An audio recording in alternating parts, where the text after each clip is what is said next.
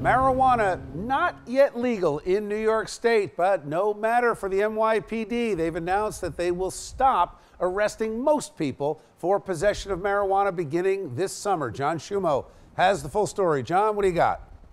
That's right, Bill. Smoking marijuana in New York will soon be treated the same way as running a red light. Police will give most offenders a ticket.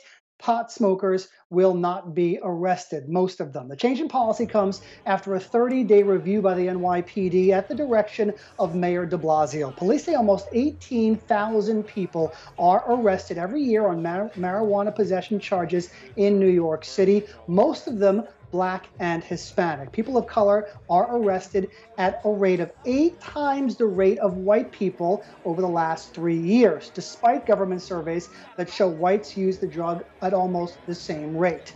Mayor de Blasio and Police Commissioner James O'Neill say the changes, which are set to take effect at the end of summer, can be made without jeopardizing public safety. I'm not there yet, and I'll tell you why. I think we need a regulatory framework before that step is taken. Now, I think the reality is in this state, the likelihood is next spring is when action would be taken.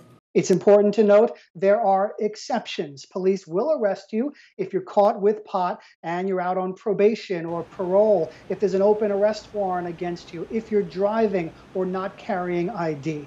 This change in policy in New York City may be the same thing across New York State this time next year. On Monday, the state health commissioner said a study commissioned by Governor Cuomo will announce support for legalizing recreational marijuana in New York. Unlikely to happen until 2019. And of course, lawmakers in Albany will ultimately have the final say on that.